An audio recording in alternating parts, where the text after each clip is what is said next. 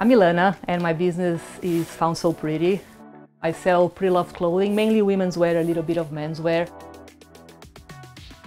I just love pre-loved clothing. I am the crazy lady of the vintage shop. I just always want to look at clothes. I want to be around clothes. I just love clothes.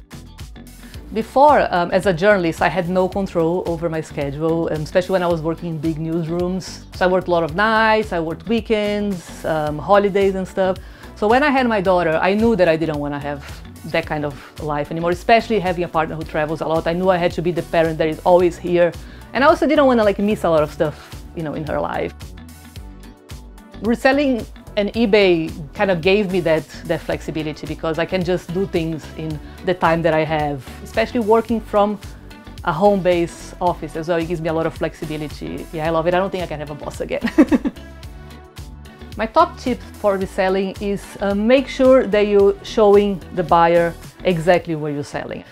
Make life easy for your buyer. Show the buyer as much as you can of the product, and consistency really. I think especially on eBay and especially in this algorithm-based world that we live in, I think it's just, keep going, be consistent and be honest about what you're selling. I think would be my main selling tips. The most rewarding thing for me running the business is people's feedbacks about the pieces that they bought from me. Sometimes people tag me with pictures and people leave feedback, and I just love it.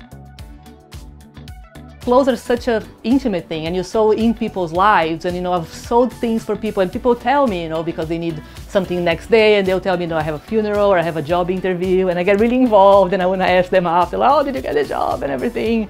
So I think that's my favorite part, which was a surprise for me because I never worked with a kind of a customer service or customer-based business. So I didn't realize I was going to enjoy as much as I do, but yeah, I really love making people happy.